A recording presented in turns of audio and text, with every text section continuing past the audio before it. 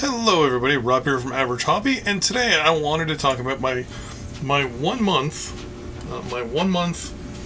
usage review, so to speak, of Speedpaint. So I've got all the Speedpaints rare. Ignore obviously the contrast paints up the top. On my new Playdex thing, there's a video coming in on this very soon. Yeah, so I wanted to talk about my 1 month of using the washes, the metallics, and all the speed paints. A couple things that stuck out to me. Number one is the drying time. It's high. They dry faster than contrast. I don't know whether it's just the way the humidity level in my house is, but nonetheless, they dried out very, very, very fast. I actually have issues running. I'll try to get the Hylor blue here. Can't really get a good brightness of it. 1, 2, 3, 4. But the Hylor blue, which is the one I do my Space Marines in, and I'll show you the 4 models that I've done already. They're actually down there at the bottom. Actually, I'll get a little closer in a few seconds here. Let's actually try to get a little closer. There we go. You can just kind of do something like that, yeah. So the Hylor blue, I was having massive issues running this through my air dryer, or my airbrush. It would actually kind of gunk up the airbrush significantly in comparison to a contrast paint. The contrast paints went through perfectly fine, no issues. I found that I have to, keyword is have to, add speed paint medium. So you gotta add this wonderful stuff here, speed paint medium. You have to add it to your paints if you want to be able to properly apply them through the airbrush. Not the biggest fan of that.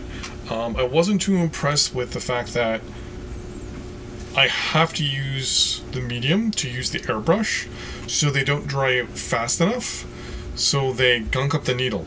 That was a big thing. There was actually like swaths on the needle, which I'm going to get into momentarily and point out something that also is really bothering me about them.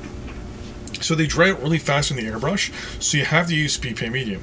Number 2 is the metallics. They go on nicely, but they are too transparent. Depending on the color you have behind them, they always bleed through. You have to put them on a white. Say, for example, so if you're putting on, like, I'll show it in a few moments, but I use the glittering loot mostly for my Space Marines. You have to put them on a white background, like you have to do a white undercoat if you want these to work properly. It's unfortunate. What else? The washes were perfectly fine, no issues there. Oh, and my other big issue with them, I think it's this one. You'll see it the best. Look at that. Like, look at all of that gunk around the cap. That is ridiculous. I've got an even bigger one that's even worse. Is it this one? Yeah, see? There's some gunk there. But I believe the one that's the worst is one of the ones I use the most, which is the polished silver. I clean these off. There you go. Look at that. Like, look at the amount of gunk hanging around that. The amount that's also, I don't know if you can see.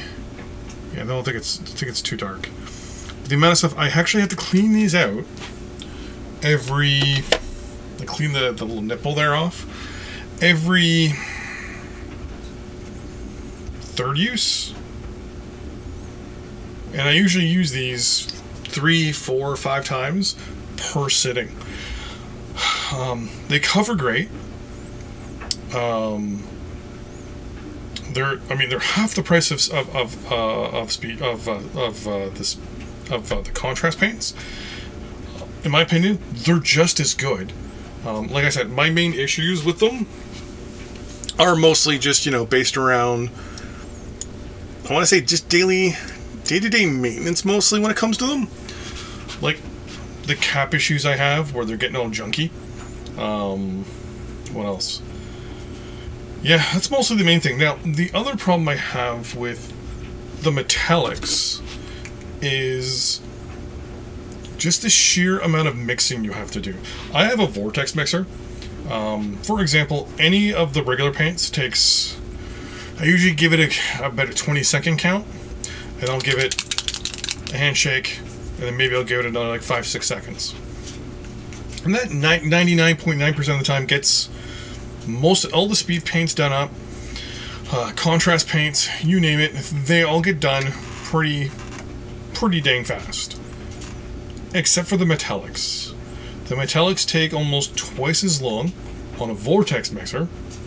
In addition, they separate out super fast.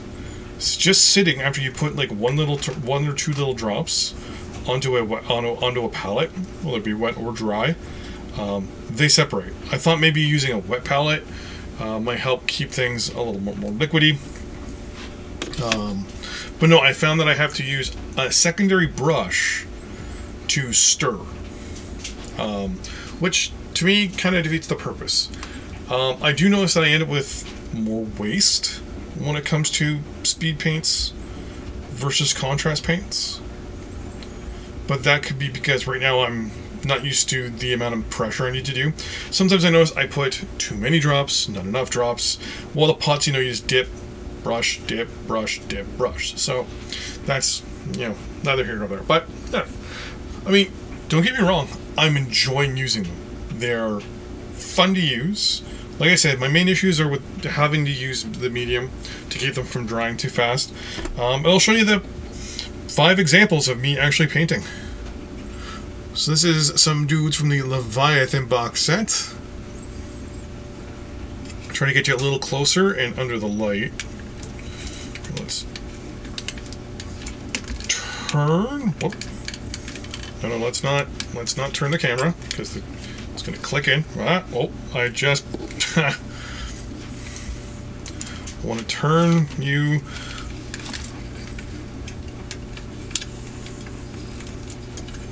There we go. I want to get it so that I have a flat run. There we go.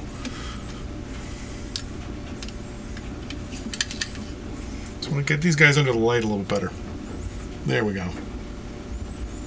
So yeah, nice shadows. Like I said, everything on this thing is AP Speedpaint, including the metallics for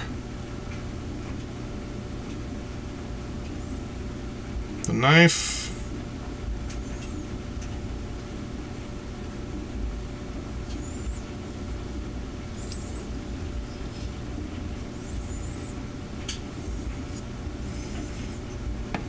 There's one of the guys from the Furnace Squadron.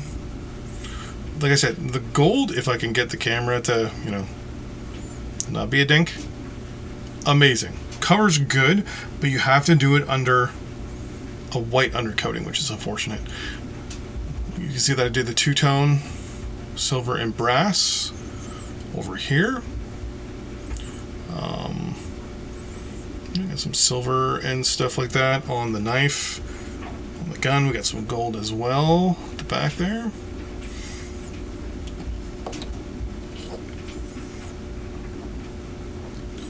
I believe this is one of the Stern Guard veterans, I believe.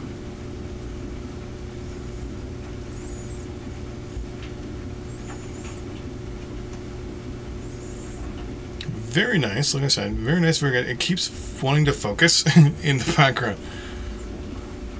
Yeah. The white cover's nice. I mean, I'm going to give 2 little tips after all this. There's the apothecary biologist, or whatever this dude is supposed to be called now. Man, amazing vibrant colors. And then last but not least, the dude who did last night. Sorry about the darkness. It's actually like 12 o'clock at night here, so the only light I got is the one that's above me. But yeah, very nice, very nice, very nice. Like I said, a couple things I learned that I definitely want to mention. Let's just zoom out a little bit here. Hey, a little behind the scenes. Yeah, so a few things I wanted to mention. Is it bright white? So blinding light is the lightest white that you can get. What I would say with this is if you want a very white, it's to do 3 drops of Speedpaint medium to 1 drop of blinding light. Or I have my own little personal concoction, which is 2 drops blinding light, 2 drops matte white, Army Paint matte white, and then 4 drops of Speedpaint medium. So it's basically a 2-to-1 and then a 2-to-1. So you could do, if you did 2 of these, so 2 of the blinding light, 1 of the Speedpaint medium, and then 2 of the matte white. Or no, sorry, whoops. So you do a 50-50. So for blinding light, you would do 2 blinding light drops, 2 drops of matte white, and then 4 drops, because you would do 2 for each of the other colors, of Speedpaint medium, and it turns into this nice, like, kind of a white wash. That's nice and thin. And what you can do is you can coat things. It takes 2 coats to coat a lot of stuff, but you get a very, very nice white. I see if I can. I don't think I have anything that's actually that. Well, you can kind of see. Well, no, because I put no. You can kind of see the white on that right there. It's a little knee pad there. It's got a little bit of a wash on it. You can see it's very, very light, very, very light. And to be honest with you, it works very good. Then you can also change it too. So if you want it to be a little thicker, you add a little bit. You add 1 extra drop of the matte white, and you remove. So instead of doing 2 drops of matte white, 2 drops of blinding light, you would do 1 of the blinding light, 2 of the matte, and then 3 of the Speedpaint medium.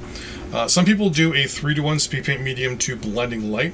That does get you a white, but you still get the grays, I find, from the blinding light. Another option you can do, which is one I've been doing lately, is mixing just straight up a 3-to-1 mix, or a 2-to-1 mix, 1 drop of matte white for 2 drops of Speedpaint medium. It's very, very thin, very, very just runny in general. So you can also, I'm trying to play with that mix a little bit, just to trying to figure out the best way to do it. But I mean, you can mix Speedpaint medium with the regular paints, and you basically have kind of a Speedpaint. But on the bright side, it covers really well. It helps cover things, and it's not kind of a grayish white. That's actually one of my major gripes with all of this type of paint, whether it be Vallejo, Army Painter, or Citadel. Slash, well, actually, yeah, they go white Citadel now. There's no white. There's always a off-white. It's, you know, like a grayish white or whatever. They're like, hey, it's because it has the pigments in it, blah blah blah. It's like, okay, so then why is this? If you're telling me the pigments in this and the pigments in this are the exact same, why is this one white and why is this one not? Like, I'm not a chemist, But at the same time, I look at it and go, okay.